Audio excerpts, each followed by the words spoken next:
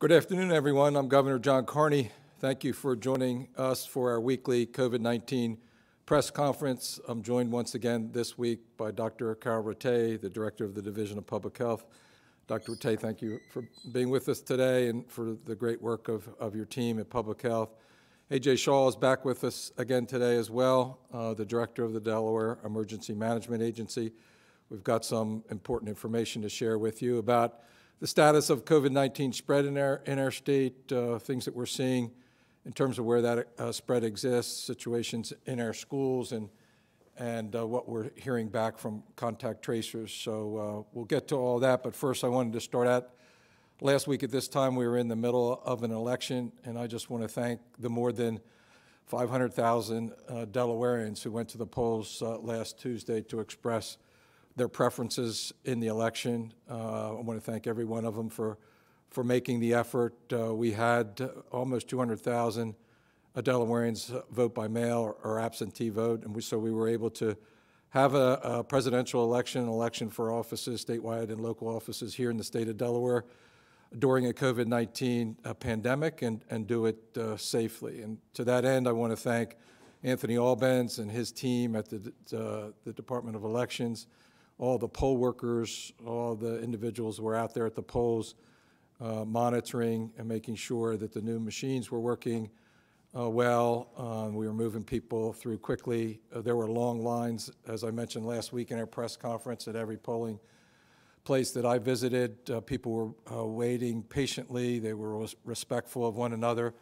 notwithstanding the candidates that they were supporting. We had a lot of concern about different incidents that might occur. There may have been something that was isolated, but I didn't hear of any of that, frankly, here in Delaware, and Delawareans are to be commended with that. In fact, all the Delawareans that I talked to, whether they're voting for me or not, or voting for my preferences or not, were very respectful as they entered the polls and left them, and so we want to thank really everybody for that. I also want to thank our DTI, Department of Technology, Information and Technology, for their efforts, and the cyber team that we deployed from the National Guard, who helped and to secure the election systems, the voter files, and all of that. And to the best of our knowledge, everything went smoothly there without any problems. The new machines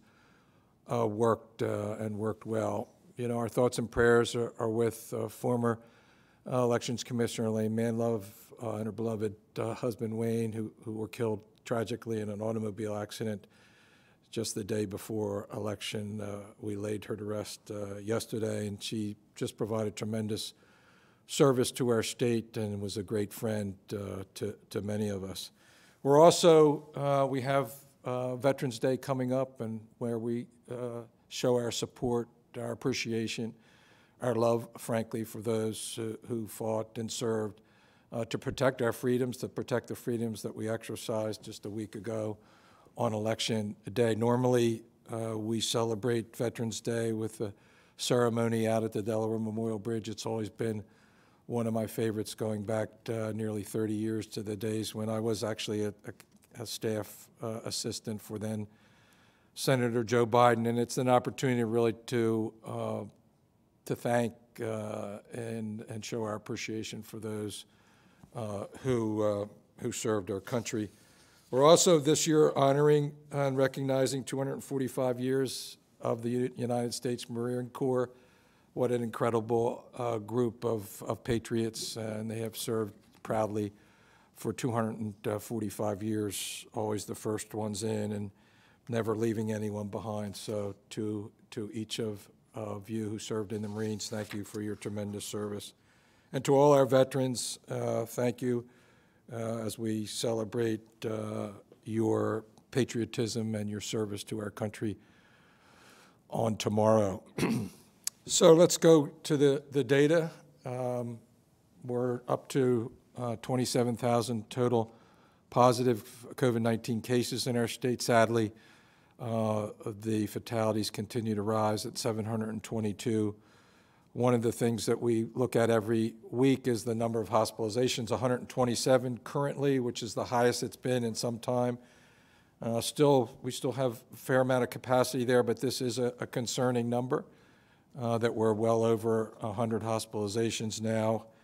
Just a week or two ago, we were just around the 100 number, just around 100, and now we've ticked up, and this tends to be a lagging indicator. We're going to see in a few minutes that we're seeing increased cases, not as dramatically as other states, but certainly very serious increases that we're dealing with presently. So let's look at the distribution. 14,000, approaching 15,000 positive cases in Newcastle County, 3,800 in Kent County. Kent County, the cases there have continued to be the lowest and most stable, if that's the right terminology, but just doing a pretty good job in Kent County with respect to new positive cases. Sussex County continues to have the most positive cases now at 8,600. Again, as we've noted in the past week, 2 weeks, significant number of hospitalizations have occurred in Sussex County as well, and we know that we have less capacity there than we do in the northern part of our state. One of the criteria that we look at very closely is the percent of the tests that are given that are positive, right? And we've changed. We've been talking about this now for about a month. The way we've calculated this percentage, the World Health Organization target is 5%. For the majority of the time that we were doing this, we were just calculating the percentage based on the persons who were testing positive, which is the top line there, 11.8%. So if you've been tested once and you get tested again, it doesn't get counted as part of the denominator in the calculation for the percentage. And so you can see that when you calculate the percentage of tests, which include people who have tested more than once, including myself, I think I'm up to 4 times being tested. You know, in the top calculation, if I got tested again, I wouldn't be included in that calculation. And you'll see in a minute the difference between the number of persons that have been tested and the number of tests that have been administered. And so there's a little bit of confusion out there about what this exactly means. The middle measure, the percentage of tests, is actually the one that most states are using, that we will continue to transition to, and will give us a better idea of the spread, because we'll actually be calculating it with the number of people who are getting tested on a day-to-day basis. The number that's way too high is the number of new cases today at a 7-day moving average of 241. And for those of us, and there are lots of you, probably hundreds, maybe even thousands of you that follow our data dashboard on a day-to-day basis, have been tracking this, you'll know that that number is considerably higher than it used to be. Going back a month or two during the summertime, AJ, when we were thinking about whether we were on or off a quarantine list with New Jersey and New York. And our target then was under 100 new cases per day. So you can see we're 2+ times that, but we're also doing more tests. And the tests, the percent positive, gives us an idea of the comparison between 2 months ago and today. What's unacceptable, what we're worried about, is the fact that we have 241 7-day moving average new cases per day, and it's going the wrong direction. So fundamentally, our message today is, particularly as we move into the Thanksgiving holiday season, we need to do a better job. We need to make sure we're wearing our masks in public and in private. We need to make sure we're keeping social distancing. We need to make sure that we're particularly monitoring social environments where people go out to, not necessarily go out to a restaurant, but invite people over to watch a sporting event or a movie on TV, and have drinks and cocktails and enjoy one another's company without masks on. That's where we're seeing a lot of transmission, and Dr. Rattay is going to go over some of the information that we're gathering by having interviews with people who test positive. What we need to do is we need to push that number of new cases per day down, get it below 200, and continue to make progress getting it below that. So here's the total number of tests. On the right is the almost 600,000 total tests that have been. That's each an individual test, whether you've been tested once or not. The 369,000 is the number of persons, so you don't count somebody more than once they get tested, and you can see what a difference that would make in calculating the percent positives, because as we do our testing, AJ, 2,000 through 5,000 a day, you know, some number of those on this kind of ratio are going to be people that have been tested before.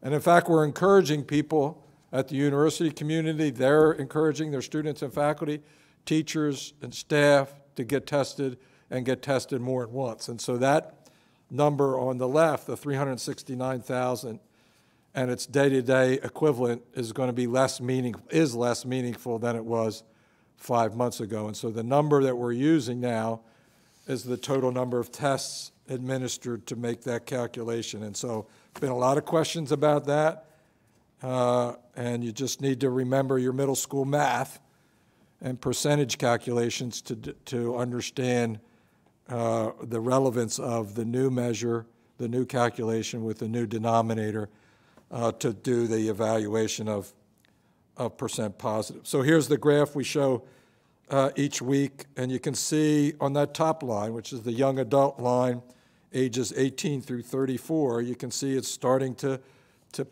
pick up there, and it has been separating itself, meaning that subcategory, that demographic has experienced more of COVID-19 spread than any other, and it's connected with unstructured social environments mostly. University communities, as we've said for weeks, we were in pretty good shape a week or two ago. We're seeing a little bit of an uptick after Halloween parties and Halloween activities that maybe weren't as structured as should be. Let's look at our COVID-19 data dashboard. Here's the 14-day view. The top left is current hospitalizations, the one that is most concerning as we ticked up to 127 hospitalized today. Our 14-day view of new hospitalizations, again, that tends to be a little bit up and down. It's still on a downward trend, but obviously adding new people to that hospital census on a day-to-day basis. The new positive cases is very episodic, meaning up and down on a day-to-day basis today, mostly because we're doing and getting results from testing in big batches. And so you see, if you look at the orange line, the orange or gold line, that's the day-to-day number of new positive cases. That's the top far right. And the blue bars represent the 7-day moving average. So it's more gradual, but headed in the wrong direction, as I said, to the point today where we're too far over 200 in territory we don't want to be in. And so we are back on quarantine lists and have been for a couple of weeks now in New Jersey, New York, and Connecticut, Washington, D.C., and others. On the bottom, you can see the bottom left and center are the two ways of calculating percent positives. The far left with the persons tested, meaning just the people that have tested. Once they're tested once, they're not counted again. And you see it's a much bigger number. The number, the one in the middle, is the percentage of tests, so additional tests for individuals.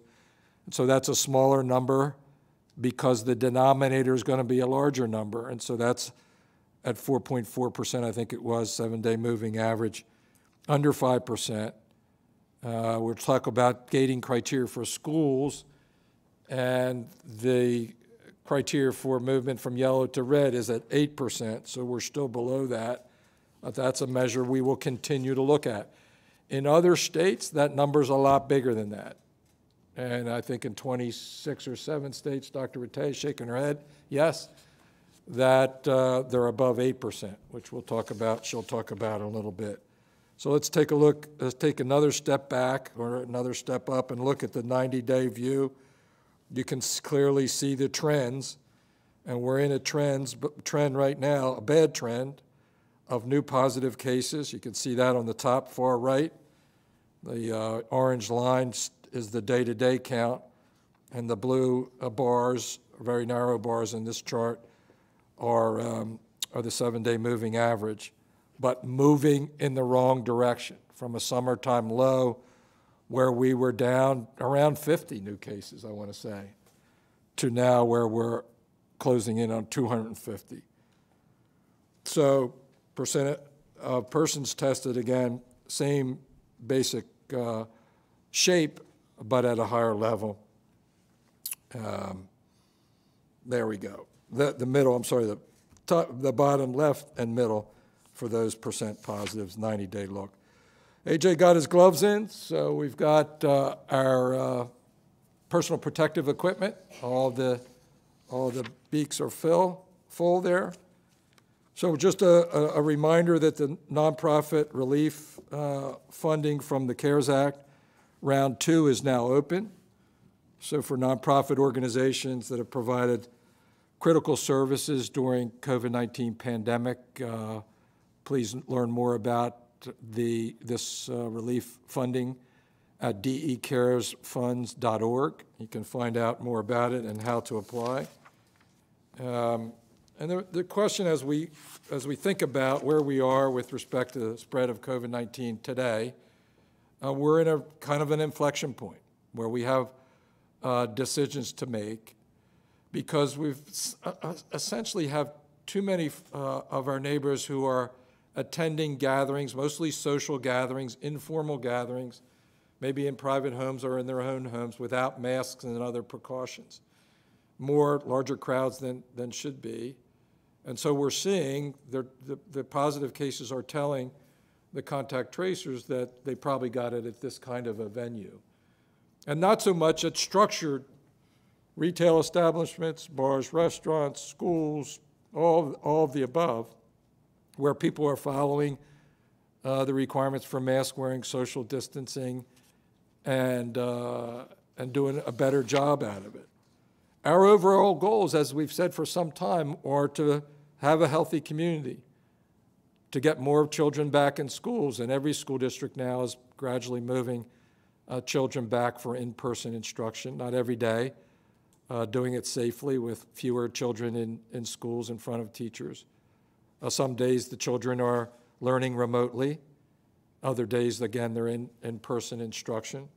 And to get more Delawareans on the job. So those 3 objectives, and it's all really follows from having a healthy community, meaning fewer daily new positive COVID-19 cases. And so we need everybody to lean in right now because we're contemplating, I've asked the Division of Public Health to look at what other states are doing around us, Maryland, New Jersey, New York, Pennsylvania, to consider some of the restrictions that we had in place before, to come up with ideas that are focused on where the problem really is.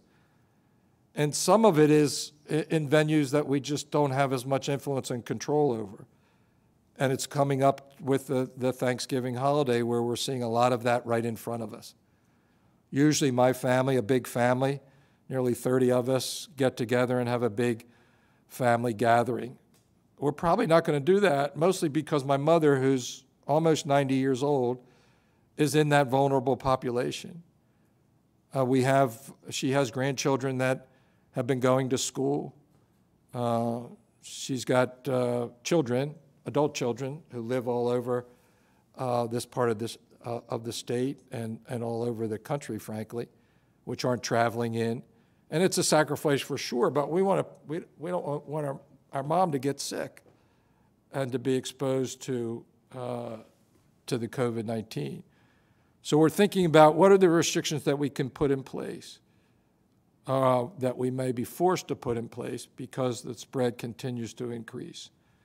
And so we need everybody to wear a mask, to keep social distancing, to keep your gatherings small and within family units.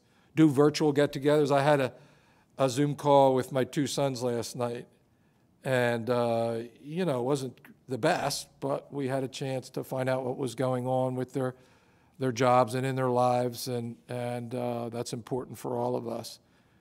And so just follow these instructions so that we can avoid some of the restrictions that we know other states are putting in place and that we may have to be put in place, get put in place as well. The next slide, I'm not sure I understand the whole thing behind this slide, but I understand most young people who watch television series would know what this really means. But for me, it means winter's coming, the weather's getting colder, people are going to be more gathered inside, and so we need to be careful, more careful about wearing masks and keeping social distancing.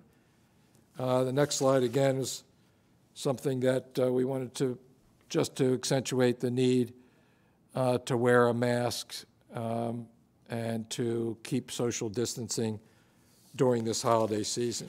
And so with that, I'm going to turn it over to Dr. Rattay, who's got some very important information to share about what we've been learning about the spread of the virus, the risks associated with it, particularly in school settings, and some of the decisions that we have ahead of us. Thank you, Dr. Rattay.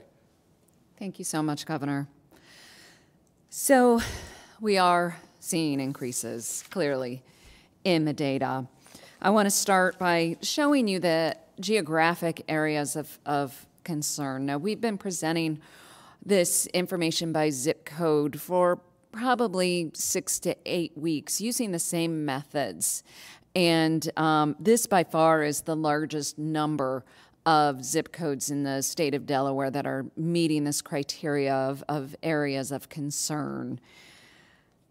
We are seeing our biggest increases this past week in New Castle County. So while Sussex still has the highest case rates, the highest rise in cases and percent positives is in New Castle County. As you can see, Bear is back on our watch list, not only 19701, but we have a high number of cases in the Bear, Christiana area, as well as Stanton and New Castle. Newark has rejoined the areas of concern with UD students as well as individuals not UD students. So we are again seeing some increases in the Newark areas, especially 19711. Sorry, Governor, but Claymont is on the list this week. Moving a bit further down, Middletown and Townsend are also areas in which we are seeing increased numbers of cases. So we have a close eye on Middletown and Townsend at this point. Moving down to Sussex County, Seaford, Laurel, and Delmar continue to be the hottest spots in that area, but we're also seeing Delmar and Lincoln and Ellendale are on the map. Selbyville, as well as Rehoboth, Dewey, and Bethany are on the list. And sadly, Georgetown is back on the areas of concern list. So clearly a number of areas in Delaware now. The middle of the state has some increases in cases, but certainly not to the degree as now north and south. Let me shift gears to talk a little bit about long-term care. We still have 5 facilities that have significant numbers of cases between September 25th and November 6th.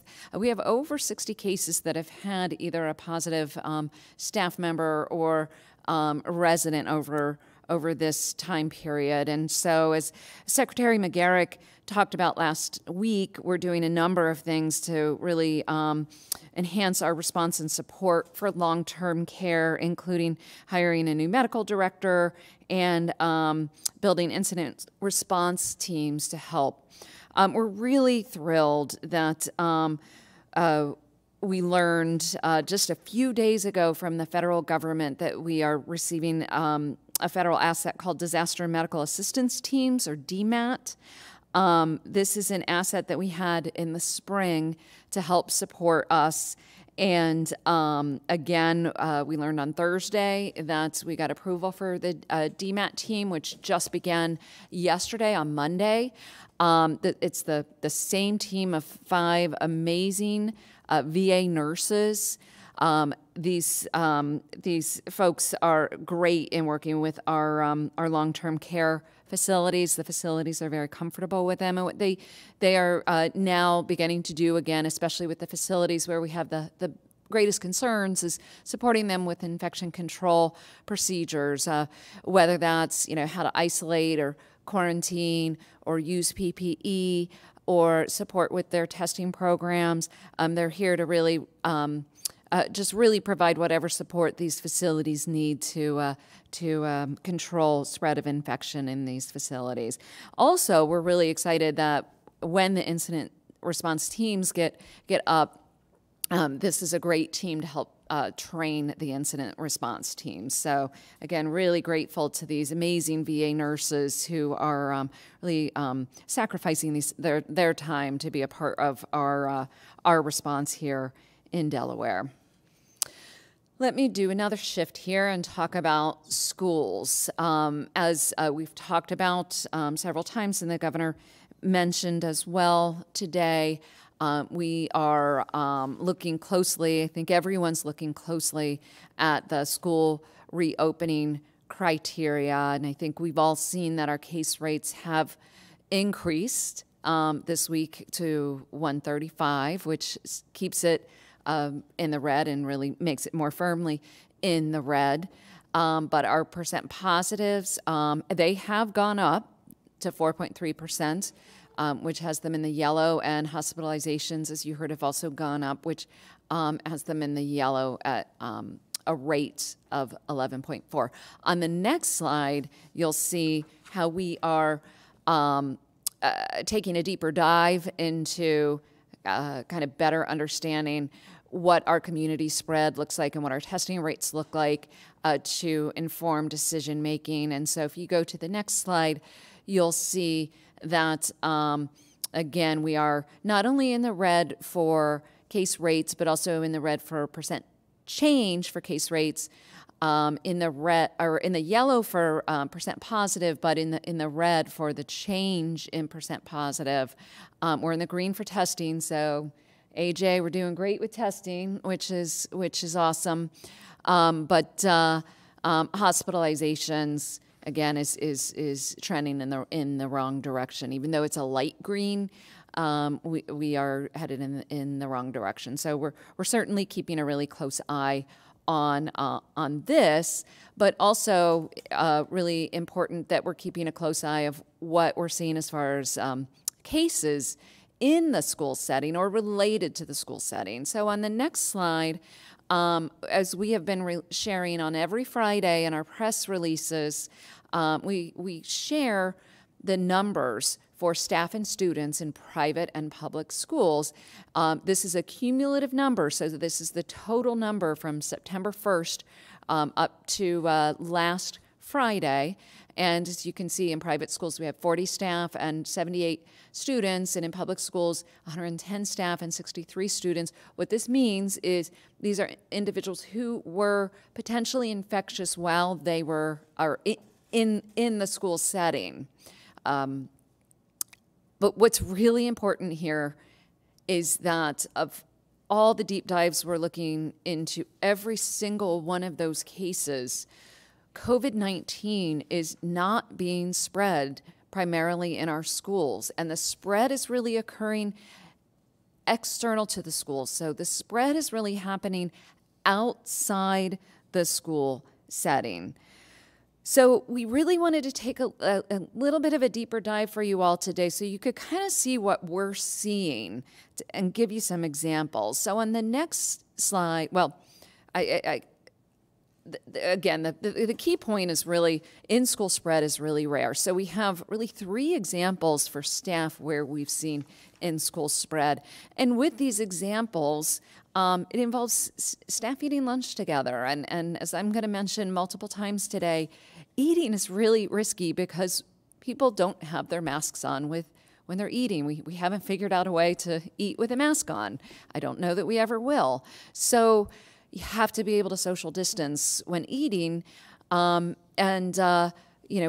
have seen a consequence, in the school setting 3 times now with staff who have been eating less than 6 feet apart, where we have seen some in-school spread.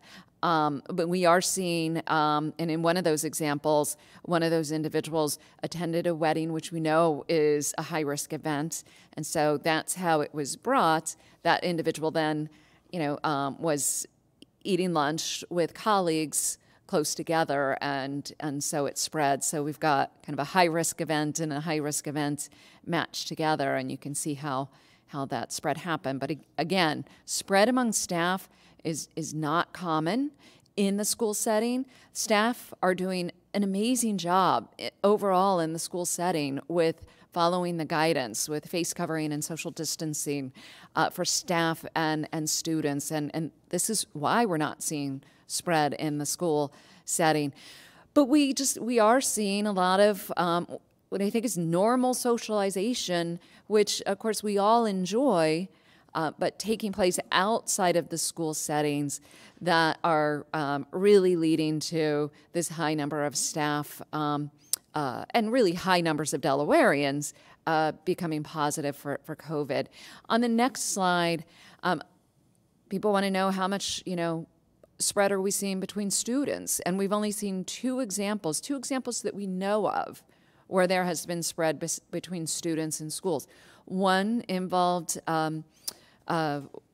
likely one student infected another while they were playing tackle football at recess without a mask. We have one other example of 2 students who were eating together and not socially distanced. So that is likely how the one individual became infected from the other. But in all these examples or I shouldn't say all these examples, in these 5 examples of in-school spread, which is really, really not much at all, it was because the individuals weren't social distanced or weren't wearing a mask. But we are seeing, in the students that are in those numbers that we mentioned who are positive cases, some have involved students carpooling without masks, so that's a higher risk setting than I think people are realizing. Got to have masks on if you're in a car with somebody who's not in your household. Slumber parties and other socializing taking place among students is how we're seeing a number of them being infected. We also have an example of a travel baseball team that went out of the state, and 10 individuals associated with this team became positive. So, we know from the interviews that members of the team and families were eating together and were together outside of the games. So not sure how the infection happened, but we know that distancing and mask wearing wasn't followed at all times.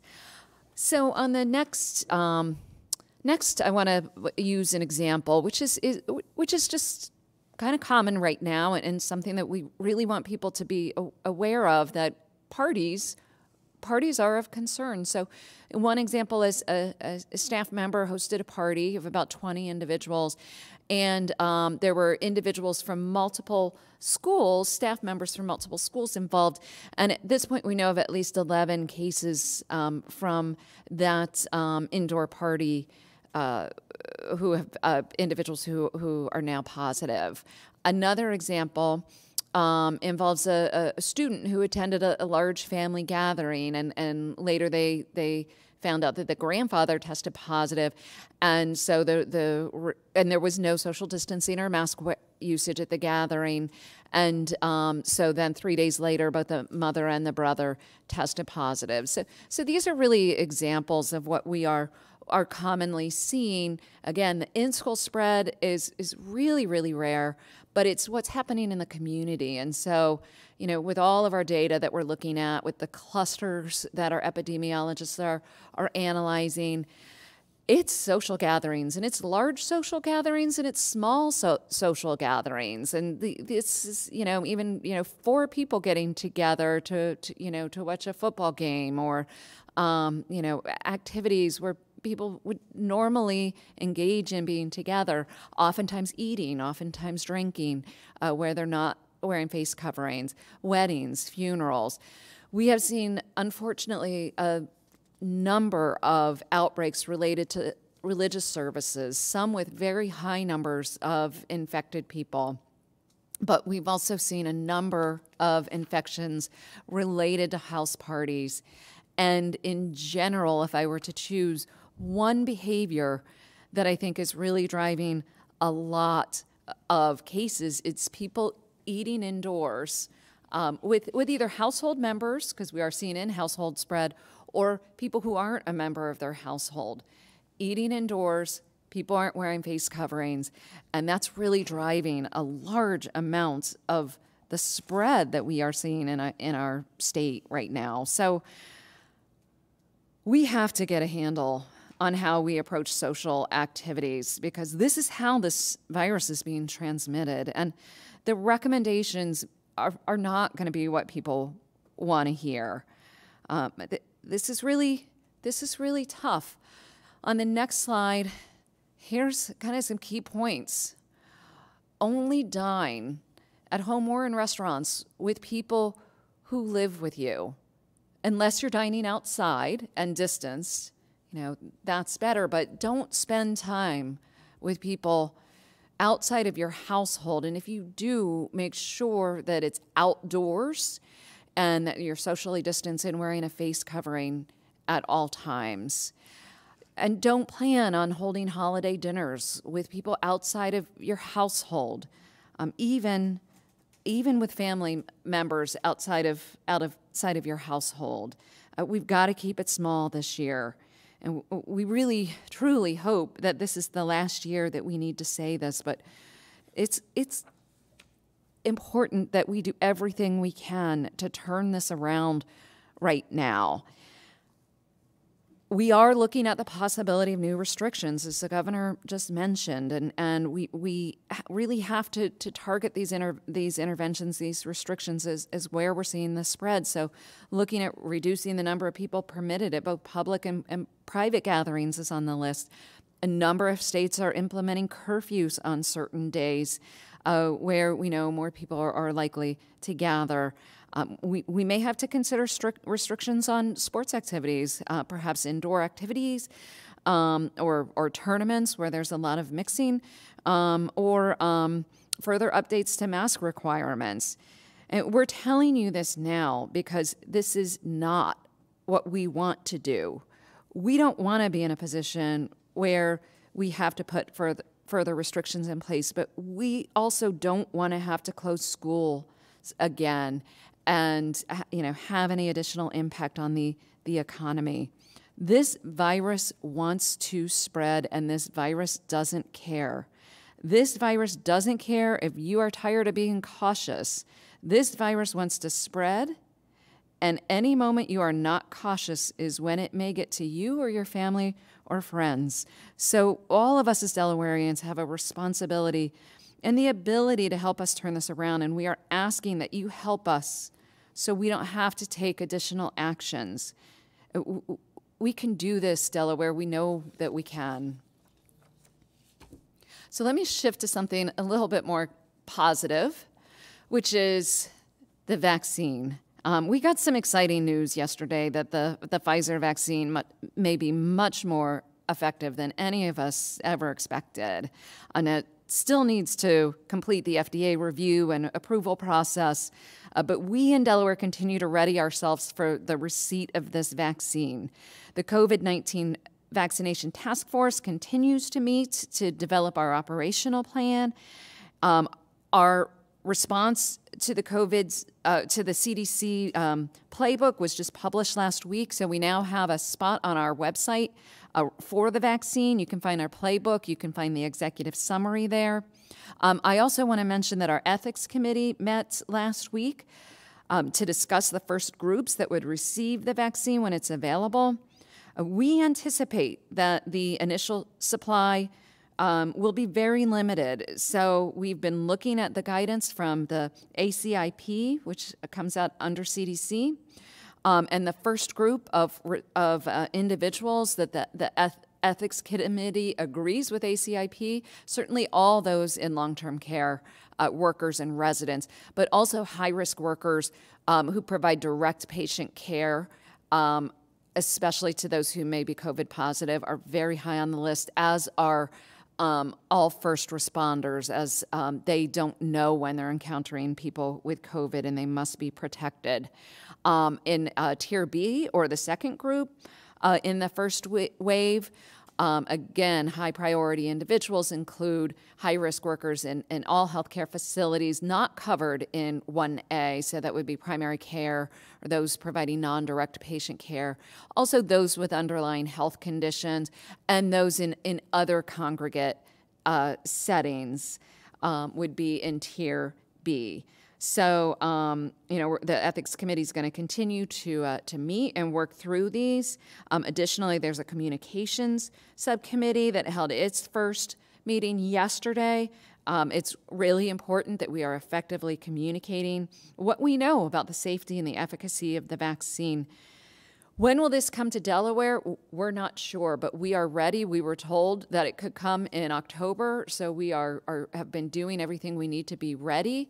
We know it's certainly not coming in October. At one point we got a November 15th date. We don't think that's going to happen either, but we will be ready whenever it comes. We're thinking that's probably going to be December, but again, we are anxiously awaiting the arrival of the vaccine in Delaware. And with that, I will turn it back to you, Governor. So thank you, Dr. Rattay, for ending your presentation with really good, positive news with respect to the possibility of a vaccine. So there's a little bit of light at the end of the tunnel. The efficacy really impressive in the 90% range, and as I understand, working with the diverse population, some additional work that needs to be done before they start moving the doses out to those specific populations that you mentioned. But in the meantime, we got to hold on. We've got to do better than we're doing. We've got to tighten things up. Again, we've been saying this for weeks about the informal social settings and gatherings, which is where the virus is most insidious and gets out and infects people and is transmitted one from the other. And so we really need to focus and lean in on those on restrictions and mask wearing in those environments. And I'm confident too that we can do it. And if we do it, we'll be able to reach our objectives of continuing to move children into classrooms and to getting more people back on the job and getting our economy going again. AJ, I know tremendous work that your team is doing on the testing front, and I know you got more information there today. Thank you, and just so you know, we removed all the Game of Thrones references from this part of the presentation. Starting off with school testing, so Dr. Rattay spent a lot of time talking about schools and what we're doing with public health and the liaisons and contact tracing. So I want to talk about, kind of back up on what we've done really since prior to Labor Day to assist the school districts with testing as they were getting ready to not only having teachers go back in the buildings and staff, but then also entering kind of a hybrid environment. So over the last 3 months, we've assisted over 60 school districts with on-site testing. We've done this through multiple different vendors and partners that we've used to provide capacity in state. These have been done in coordination with the school districts. We use them to help spread the word. So they have the schools available to us, and they're spreading it out through their email blasts and phone notifications to make sure parents and students knew they had that accessibility right at their schools prior to going back into school. Well, we knew that was only a snapshot time. We know the testing is only good for really the time it was taken. So what do we do for ongoing? We know we have ample community testing, but we also want to make sure we are doing something to be as flexible with the school districts as well. So Mako Medical, another vendor that we've contracted with, is coordinating directly with school districts to offer multiple days of testing a month at different district schools, knowing that this would be a complementary process to our community testing and at-home testing that we're doing. So that has been going very well, and just started a few more sites up here in Newcastle County for the next few weeks. And then we continue to do routine at-home testing for the staff and the teachers of schools and all those that have other issues getting to a site. We've issued over 25,000 URLs for that at-home testing kits, and again, that is open up to Delaware residents or people that work in Delaware as well. So that's schools. Let's take it up a level and talk about just about the testing volume. Just last 3 months, or last 2 months, and then kind of November, as of November 6th. 86,000 in September. We talked about how we saw a little bit of a decrease there. October, 131,000. So we, pushed hard in October. We set up additional sites in Newcastle County with the assistance of the county executive to really help us get to the school district. So some of the sites I was talking about on the previous slide, Red Clay, Christiana, Appoquinimink, we were doing multiple days there for their students. October really kind of is now the new high water mark. It really blew our last number out of the water for July and August. November, just as of the 6th of November, we were at 23,000. Just to put that in comparison, in April, we did 26,000 tests over the full month. May, when we started our community testing campaign, we were at 44,000. Yesterday, we set a single daily high, which isn't even in this number, of 5,200 tests just done on yesterday. So when the governor was talking about some of those peaks and valleys in the positive new cases, a great example is Sunday there was limited testing that was completed. So it would be the Walgreens, it would be some of the testing done in long-term care facilities. Monday we're back on full throttle with multiple sites across the state. We did 5,000. So you're going to probably see one day with a little bit smaller number.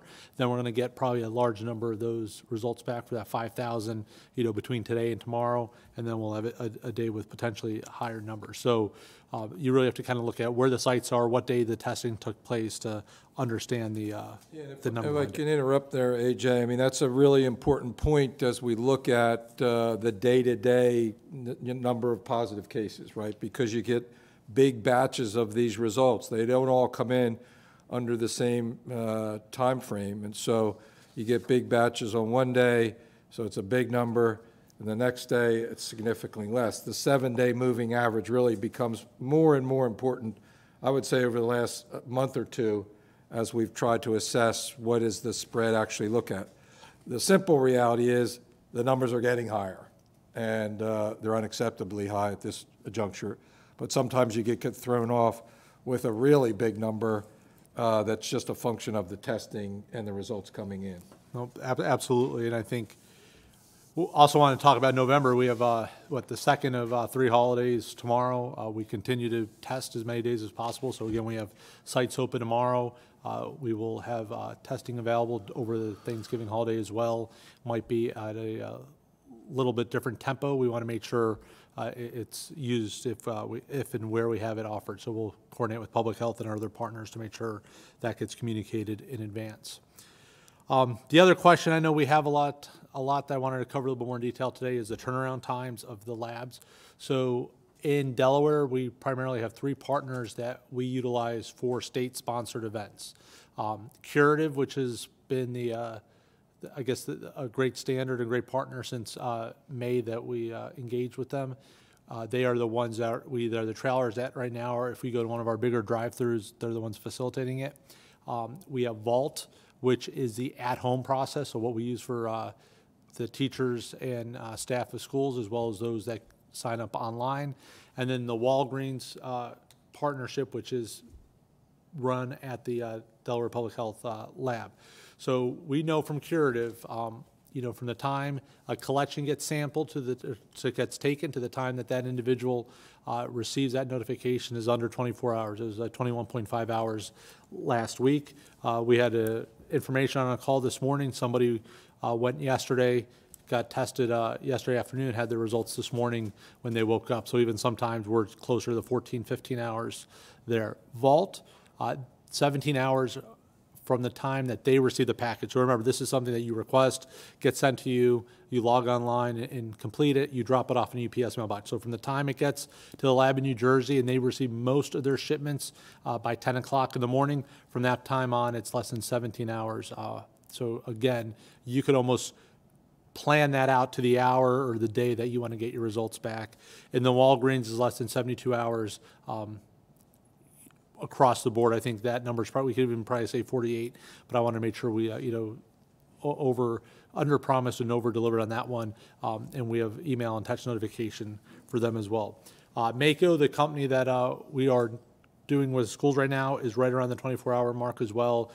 They are on site maybe a few days a week, and then get those right up to their lab up in Pennsylvania.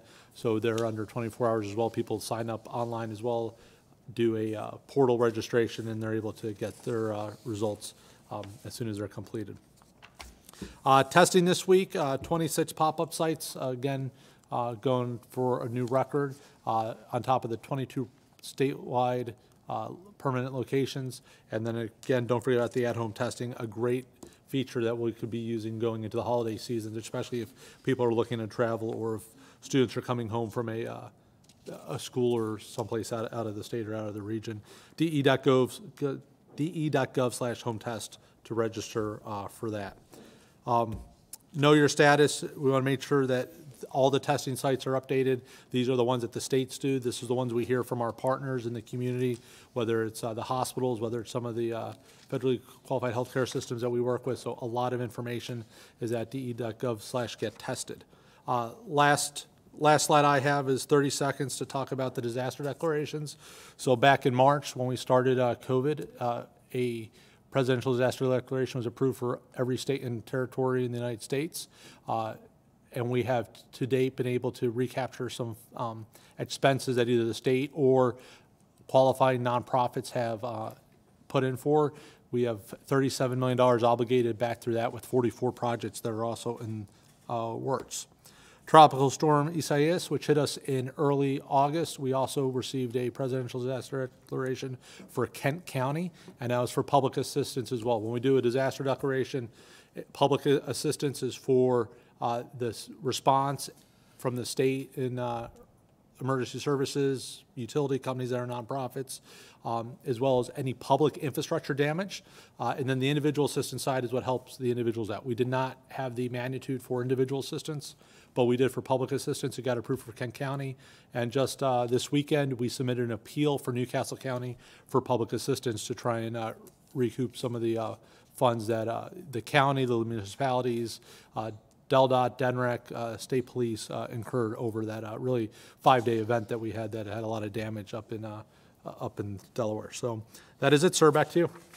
Thank you much, AJ, and it needs to be said, word of thanks to you, to our partners at Newcastle County, to everyone that's chipped in to just blow past our original goal of 80,000 tests per month. I didn't think we could get it. I always thought it was going to be a stretch goal, and yet you set the record at, what was it, 130, almost 132,000, and you're on pace to go up over 100,000 again this month. Significant testing in communities, particularly vulnerable communities, so critically important, and just really an outstanding effort. And also something that people need to focus on and be aware of as we assess the spread of the virus on a day-to-day basis. When you look at the number of positive cases, you got to compare it to the number of tests that were done, the percent positive. Again, we're not where we want to be. The percent positives are getting worse. The number of positive cases are getting worse, but we are under the target there on percent positives of 5%, even with your big number at the University of Delaware that came in right at 5%, I think. And so, but we do need to buckle up a little bit. We need to be conscious of the social gatherings of Thanksgiving and the holidays to make sure that we protect ourselves and, most importantly, our neighbors. Just a reminder about downloading the app onto your phone. It's a way to help protect yourself by slowing the spread and just being made aware of coming in contact with somebody who's tested COVID-19 positive. You've been within 6 feet of them for 15 minutes. If they voluntarily sign up with the COVID Alert DE, and you do, then you'll get an alert to let you know that you've been potentially exposed and you can take appropriate action. We're in flu season. Make sure you get your flu shot. Of concern to a certain extent with respect to the hospitalization number that we talked about earlier. So far, the feedback we've gotten from the hospitals is they haven't seen a tremendous uptick in hospitalizations due to the flu. It's still early there, I think, and so we need to be very careful and try to push those hospitalization rates down by following the guidance and the restrictions and preventing the spread. So with that, we have some media in the room, and we have some pre-submitted questions. I see Tom or Sarah, whoever wants to go first. Thank you again for joining us. Well, good. So, Governor, I have a question. Over the weekend at the Biden event, there were a lot of people outside the security perimeter, mostly masked, but not really all that socially distant. And in a lot of cases, people who were not, from the same household. So do you think it was appropriate to see that kind of a crowd out there? And are you worried about an outbreak stemming from that event? Yeah, I do. I worry about it like I worried about some of the social protests that we had in the spring. Most people, as you observed, were wearing masks as I saw them leaving. The event itself was done in consultation with public health in terms of social distancing. And the measures taken there. Everybody had masks on again. But the spontaneous crowd that just kind of gathered, there are things that are, frankly hard to control. But the formal gathering did have a consultation with public health and a plan in place with an approval to do so. Karyl, do you have any thoughts about the crowd that was outside the perimeter? Oh, by the way, and if I didn't mention this, I think I did, but if I didn't mention it, people who were there should get tested. Just like we recommended those who were involved in the social protests should get tested as well. Karyl, do you have any thoughts about just the crowd itself? I mean, was DPH checking in on that because, again, you may have had the formal event inside, but there were a lot of people outside that were not, it was very unstructured. Yeah, Tom, so as the governor said, we do have concerns about any gathering, especially when people aren't social distanced. I will tell you, we really kept a close eye on the outcomes of the protests that we saw months ago. We did not see any incidents of spread from those protests. Again, by and large, people were wearing face coverings and, of course, outdoors. So, when we are, taking these deep dives into our data right now, it really is these indoor settings where people don't have face coverings on, where that's really driving the spread in our state. And so, frankly, I'm more concerned about, how many people were, gathering with friends, watching football games or watching the Biden speech at home, indoors, probably than those people that were gathering. But I do agree, those individuals who were gathering in less than 6 feet, they should get tested just to make sure. Governor, on the school's note, I believe Philadelphia taking some action today to delay the return to in-person things there. You guys brought up the metrics that the state is looking at, and I think you only need 2, I think, if I recall correctly. Is that 2 in yellow? 2, yeah. Right. And so my question is, with where we're at with red right now, do you think schools need to anticipate, based on the trend that we're seeing, that they may need to go back to remote learning? No, I think they should continue to with their plans to move children back into in-person instructions in the hybrid kind of way. We'll keep our focus on it, particularly in identifying particular geographic areas where there's outbreaks. But what we're seeing around the world in Europe, you've got restaurants and bars that are closed. They're required to be closed and schools opening, and it goes to the data that Dr. Rattay was summarizing with respect to where spread is occurring and where it isn't occurring, and it's really those social, kind of off-campus, unstructured social environments where people leave their guard down a little bit, aren't wearing face coverings, and that type of thing. And I think that the teachers and staff, the school districts are doing an exceptional job gradually moving children back into the hybrid model with some in-person instruction and some remote, and for the time being, I think that's appropriate. Last thing I just have to ask, you mentioned earlier that you guys are looking at new restrictions. Are you considering any kind of capacity or operations limits for businesses?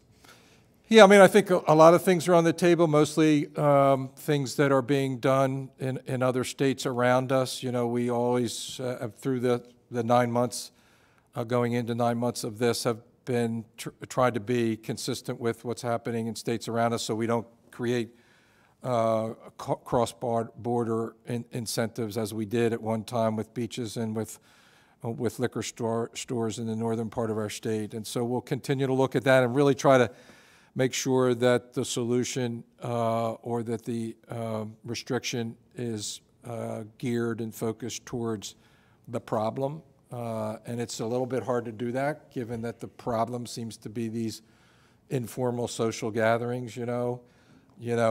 It's riskier to be with a crew having pizza and beer, watching a football game with 10, 15 folks at your home than it is in a more structured environment outside, particularly outside and outside of the home. So all of those things we'll be looking at to try to, we can't allow this thing to rage out of control again.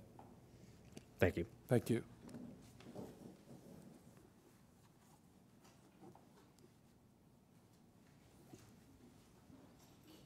How are you, Governor? Good. How are you? Good. Tom asked two of my questions, but related to what you were just talking about, I did want to try to get to some specifics, if we can, about what is on the table and what is off the table. And the reason that I'm asking that, in terms of restrictions, the reason that I'm asking that is because you said back in October that the state isn't going to be able to do a shutdown similar to the one that we went through earlier this year, that wouldn't be sustainable. So I really am curious to hear. I know that you're looking at other states to, kind of make those decisions, but am I hearing correctly that at-home gatherings could be restricted if the spread continues? Yeah, well, we tried that a little bit with respect to mask wearing within the homes, and we're not about to go knocking on doors and enforcing mask wearing in people's homes. I think it's really a question of, we rely almost exclusively, not exclusively, but largely on voluntary compliance. And so the question really is, how do you achieve that? And then what do you make voluntary and what do you make mandatory? And some of it is just signaling and messaging. And so you might say, well, wait a minute, why are you limiting outdoor gatherings to a number lower than the current limit, which I think is 250? And it's in some ways it's to signal that we need to be more careful. Actually, where we need to be more careful is on indoor environments. And actually, the unstructured indoor environments are the ones that are harder to get to, but the most, it seems to be where the greatest risk is, as opposed to indoor environments where you can impose restrictions like restaurants that can create barriers to transmission. And so those are the kinds of, we're really trying to kind of hit a sweet spot or try to strike a balance that recognizes the needs of a healthy community and the needs of a strong economy, right? And it's a tough call. Well, I'm wondering if businesses should brace for another shutdown of any kind. I'm just thinking about the repercussions of the shutdown earlier this year. Well, I can tell you what they've been doing for months is finding more creative ways of delivering their product or their services. Whether you're talking about a retail establishment, and they've gotten really good at it. I mention my favorite Wawa all the time, you know, because I go there every morning for my coffee. They're really good at it now. And I know restaurants with outdoor spaces are really good. Now it's getting colder, I get that, and they're looking at different ways to make that work. Same thing in New Jersey, I've seen outdoor dining. So folks are getting really creative, and we need to be certainly thoughtful and creative as we think about what kind of restrictions will get the job done in both cases, both in terms of business activity and in terms of the health of the community. And by the way, if you let the virus rage out of control, you're defeating the purpose, right? Because then people aren't going to go to restaurants and all the rest of it. If I'm hearing you correctly, a decision has not been definitively made yet about what's next, but is there anything? I think it's important to lay it out there, what we're looking at, with a sense of urgency that says, let's do this voluntarily. Let's all pull together. Let's really wear a mask. Let's be cautious and conscious of what we're doing and watching, you know, the sporting event or the movie with friends at home, you know. I think about it a lot because my mother is in that vulnerable category, and we like to see her and she likes to see us. And if everybody thinks about it in those terms, and people do, don't get me wrong, I think we have strong compliance, which is why we've been better than all the other states. But now we're slipping in the wrong direction. And I think it's just people are getting tired and whatever. But when you see, like as we have today, where we've got a vaccine coming, come on, let's hang in there. Let's buckle down. Let's lean into it for a little while longer, and protect the gains that we've made in reopening businesses, in getting children back to school. So I don't mean to keep prying about this, but I just want to make sure I'm not misunderstanding. No, it gives me an opportunity to really lean into our message. Could indoor gatherings, because I think it appears that indoor gatherings are happening more often and with more people without masks, including in this state. Should people expect, if these cases keep surging and people don't abide by the social distancing guidelines that you guys have put forward, that indoor gatherings could somehow be restricted in some way this winter? We might have to do something that it gets the attention of folks so that it's more top of mind, right? Okay. So I did have another question about something else that you already brought up, which is the vaccine and the Pfizer news. You mentioned, Dr. Rattay, that if I heard you correctly, December might be, we can expect perhaps the vaccine to become available in at least a limited amount of doses by December. And it's, of course, the first people in line will be either at-risk groups or people who are most likely to contract it, like first responders, like you said. For the average Delawarean who is not high risk, which is a lot of the state, when can they expect to, at this point, when can they expect to get their hands on the vaccine? Yeah, Sarah, I wish I knew. I really, and I wish I could say January, but likely, I mean, I think optimistically, maybe March, April, and probably really it will become more widespread late spring, summer. If it's before then, I think we'll all be dancing in the streets with face masks on. But I think, you know, it's a large quantity of vaccine that needs to be produced to vaccinate our nation. And so it's clearly important that we prioritize and we, you know, focus on saving as many lives as we can and keeping Delaware up and running. But yeah, I mean, we are really looking forward to the time when we have abundant supply of vaccine, and I just don't anticipate that any earlier than March, and I think that's optimistic. Thank you so much. Thank you, and thanks for coming. We also have some pre-submitted question from media across the state, and Haley's got those questions. All right, first question is from Nick Ciolino at Delaware Public Media. How concerned are you about the level of guidance and support the state will get from the federal government between now and President-elect Biden's inauguration? What kind of contact does the state currently have with the White House Coronavirus Task Force? Yeah, so I talk about our interaction with the White House Task Force almost on a weekly basis. We have a weekly call with the task force. Normally, it's the case that the Vice President coordinates the call with representatives from CDC, NIH, Dr. Fauci, Dr. Birx, more recently with the team that's been working on Operation Warp Speed with the vaccine, and so I would expect that that will continue. We'll continue to get updates on personal protective equipment that needs and stockpiling, so I would expect that that would continue. Next question is from Amy Cherry at WDEL. This is for Dr. Rattay. Newark's Cafe Gelato is planning to use small greenhouses to continue outdoor dining into the winter. What concerns does DPH have as businesses need to find ways to keep capacity up to stay viable in the winter with the pandemic? Yeah, that's a really great question. And I want to start by saying our Delaware restaurants have done an amazing job innovating and really being responsive to this crisis. And although, you've heard us say we have concerns about indoor dining, I think it's really fantastic that our restaurants are thinking about creative ways in which they can continue the outdoor dining that they've been able to establish for Delawareans.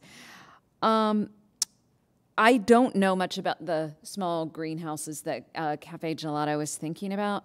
I'm hoping that they and others who are thinking about innovative ideas do collaborate with Jamie Mack and his team. We want to make sure that what they invest in is actually safe. Outdoor dining is great, but anything with walls has the potential to actually be more dangerous. Some people started using igloos in other parts of the country, and they were finding that actually that was even a riskier setting than even normal indoors. So we just want to make sure that whatever these restaurants are really focused on investing in is going to be a good solution.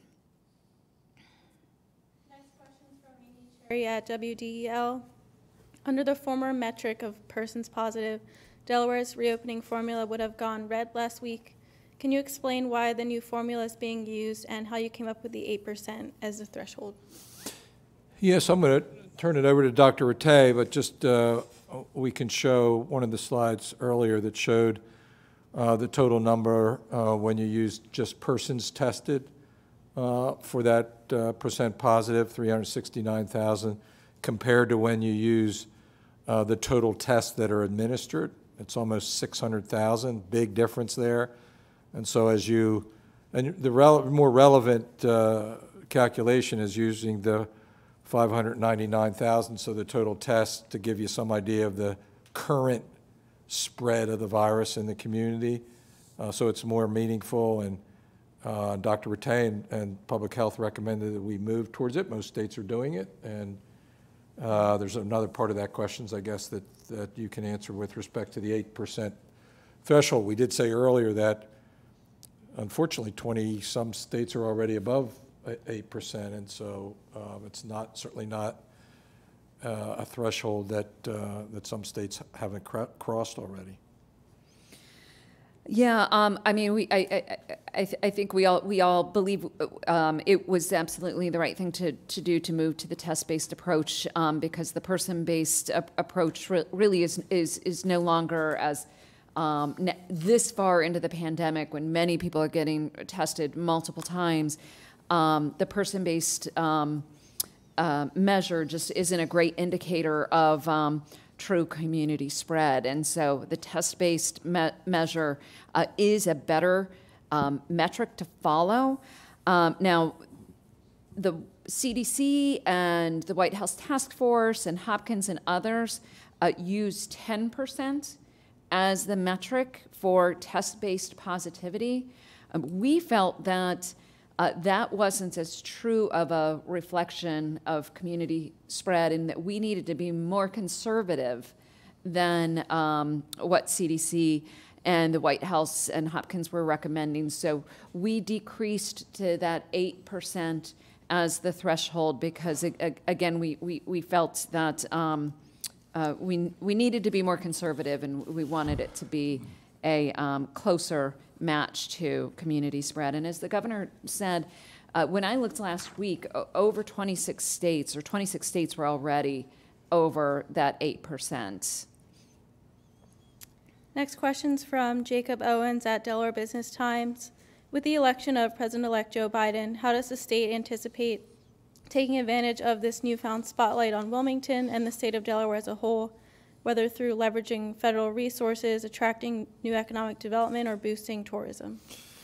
Yeah, so I think it's a real opportunity for our state to get a lot of attention. Obviously, the eyes of the world were on Wilmington, Delaware, just a week ago, or just a few days ago over the weekend, when President-elect had his speeches and Vice President-elect accepting the results of the election. And so I think we'll continue to see that. We'll certainly use it in marketing Delaware as a place to do business, and certainly for tourism purposes. It'll be an opportunity for us to attract visitors, more visitors. We have a thriving tourism industry already, notwithstanding the effects of COVID-19.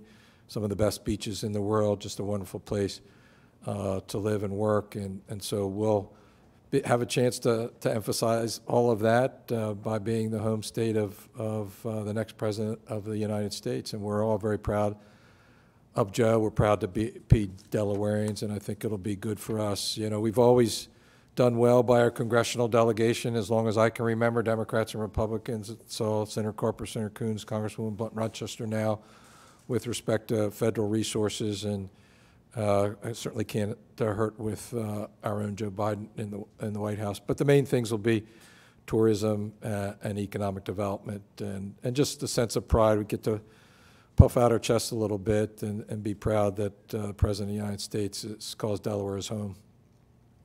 So last question from Tim Furlong at NBC. What are your thoughts on potential changes to your COVID strategy now that President-elect Biden won? Have you discussed this with their team? Yeah, so I've had a brief conversation with some of their staff with respect to their approach and maybe some of the concerns that we have. We've put together a really strong team, I expect, and the President-elect formed a COVID-19 task force, put really top-notch scientists in charge, representing different approaches to public health. I think that's going to be great in helping us sort out the science and finding the best approaches.